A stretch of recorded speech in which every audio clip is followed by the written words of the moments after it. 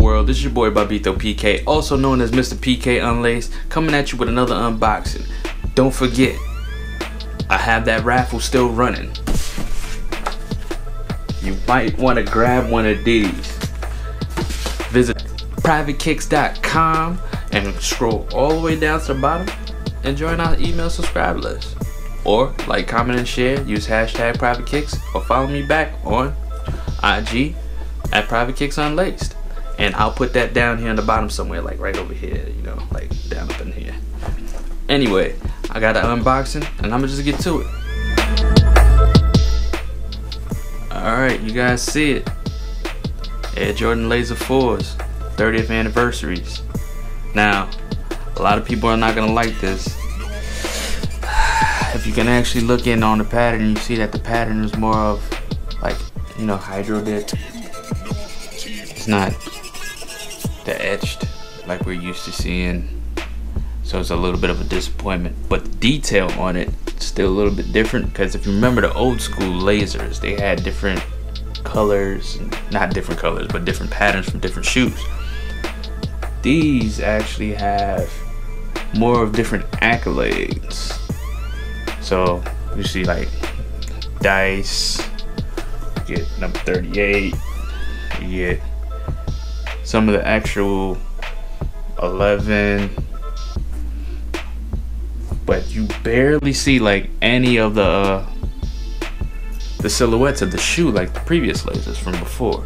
So what gives on Jordan Brand? Like, come on, man, you had a good thing with the laser patchwork. So now this is the new patchwork and it's not the same.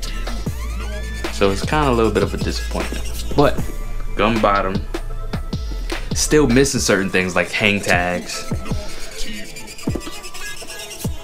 But for $200, I don't know, man. Kind of disappointed with these.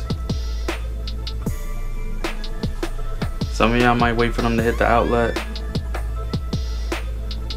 Since this is not necessarily quick straight, you can go and use your coupons.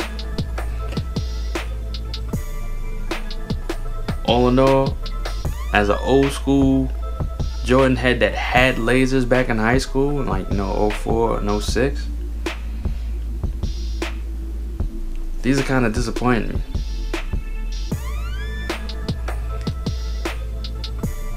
Wish I could tell y'all guys something different, but I can't. Alright, that last video was cut short and sweet because you know what, it was just disappointing. You couldn't do nothing else better to tell me something else that was going on with this shoe. Because think about this shoe, right? They just put the name on it, hyped us up, 30th anniversary, and gave us some quality whack shit. I mean, you can probably fool rookies, but everybody else is gonna have the same type of feeling. They're probably gonna wait for these to burn and hit the outlets. I wouldn't be surprised if you get a couple sales, but these shits is sitting ducks. Heat of hype. Matter of fact, you know what? Just like my comments up. Let me know what you guys think. Like, comment, subscribe, and talk to me. I talk back. You guys be easy.